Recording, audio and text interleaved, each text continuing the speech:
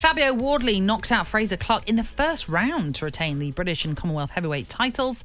It was a stunning finish, an explosive right over the top, shook up Clarke, and Wardley smashed him down into the ropes. He actually suffered a really bad injury, Clarke, as a result. It looked like possibly a broken jaw, something like that. After the brilliant win, heavyweight boxer Johnny Fisher spoke about what's next for Wardley.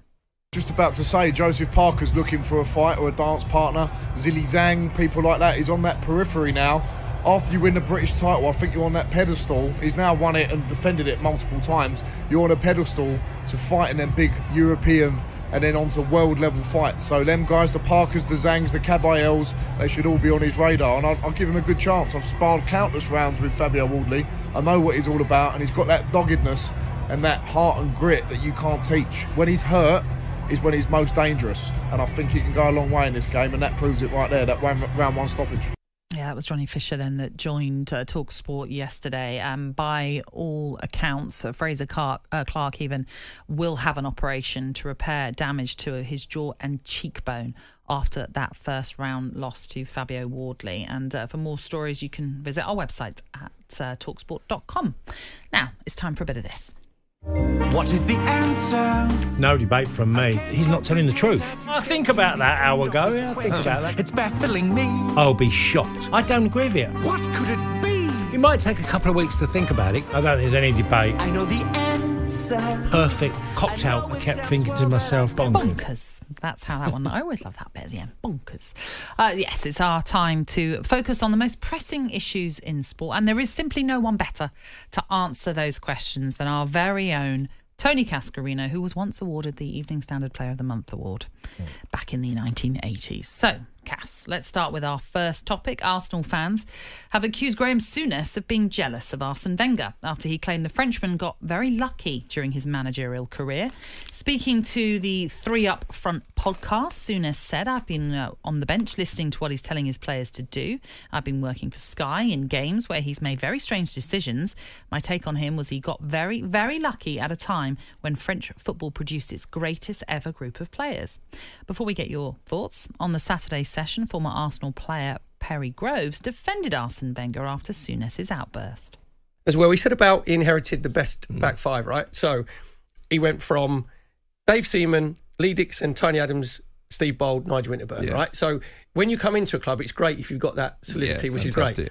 But all of a sudden then you go into the Invincibles and the double-doubles of Lauren, Campbell, Toure and Ashley Cole. Jens Lehmann in goal. So and Jens Lehmann in goal. It's a new back Complete five. New back five. Yeah. And Invincibles, which, just goes without saying, he's never been done in English football at the top flight level ever. And to say, he contradicts himself because he said he's not a football man, but I've never talked to him about football. And he said, some of his substitutions, everybody can disagree with some substitutions, but it's your body of work, what you put in front of people, and you say, yeah, there goes 3 Premier League titles, Invincibles. All right, so that's what Perry Groves had to say. Souness calling him lucky. Do you think Wenger was lucky? No. No, you can't. You can't because he done an incredible job at Monaco as well, by the way. And you might say, well, yeah, Monaco had the luxuries. He took Haitley and Hoddle to Monaco and made them play helped them to play their best football in their careers. They've done brilliant for Monaco. So, no, I wouldn't say that. I would say that also that he knew how good some of the young players were and he persuaded them to come. And I'll give you one example because I played against Perez when he was at Metz. And I played for the local rival Nancy, and we played. And I remember saying to people, "Well, that Perez is some player. That is some player. He runs like a duck, and had a strange stride the way he ran." And then also he went to Marseille and he struggled. Didn't have a good time at Marseille. Didn't play particularly well. Marseille had a really indifferent season. He was their big signing. Wenger took him from Marseille. Yeah. And we don't have to answer really much on Perez after, do we? Fabulous talent. I mean, look, he's laid it out there, hasn't he? We're looking. You're looking at what he produced with his team, changing back fours. Perry said everything there. I wouldn't agree with Graeme on that.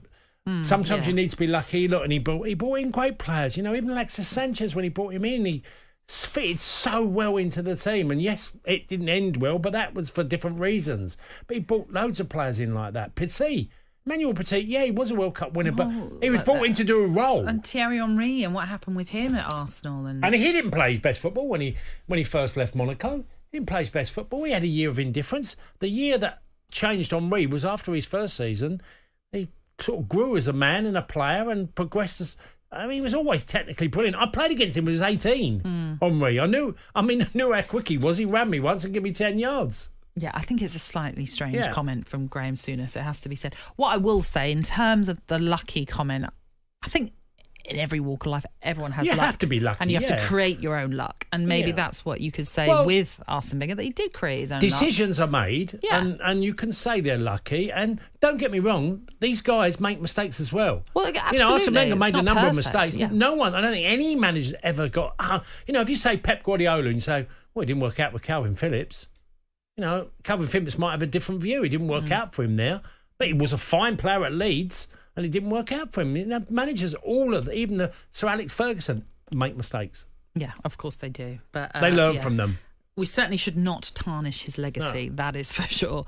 Elsewhere, former Premier League referee Dermot Gallagher joined the Sports Bar earlier this week, and he suggested that the former player could one day referee a top-flight game. Have a listen.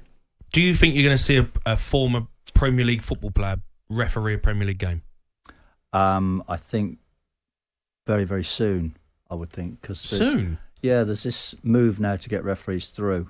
I think it's a great idea of Howard Webb's. He's got referees, if they want to be a referee and they show potential, they show commitment and that, they can get through very quickly. Whether a player will, from the Premier League, want to do it, I don't know. But there's a number of players already said, they're very interested. Yeah, Howard Webb has made that clear, that he thinks it would be good to have players come through as referees. And I think he was talking about a fast-track system, which some referees who've not been players perhaps not happy about, because they're having they've got to do the full course.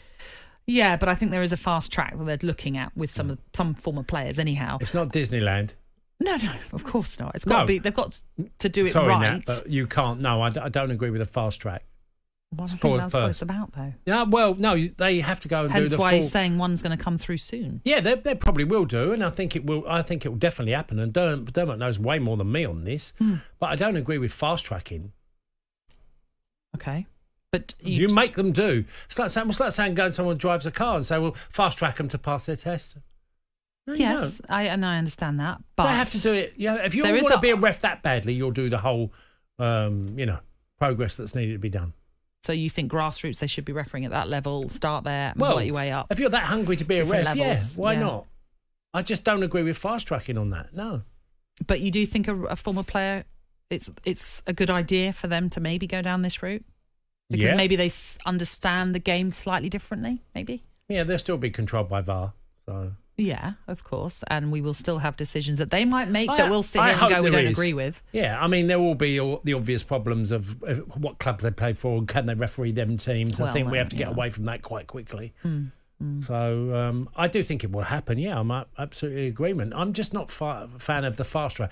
If you're going to fast track, then you've got to say to other people who are going through the system, oh, look, there might well be that. If you're good enough, you can be fast-tracked. Yeah, and there might be that in place anyway. Yeah. But I think if I remember rightly, when this story emerged, there were some grassroots referees who were not happy because they're having to start at the bottom, as opposed to what was suggested with this potential fast-tracking of former players into referees. But Dermot Gallagher thinks it will happen soon. When that soon is, we will wait and see. Weekend Sports Breakfast with Natalie Sawyer and Tony Cascarino. Sunday mornings from 6 on AM, on DAB, via the talkSPORT app and on your smart speaker. talkSPORT.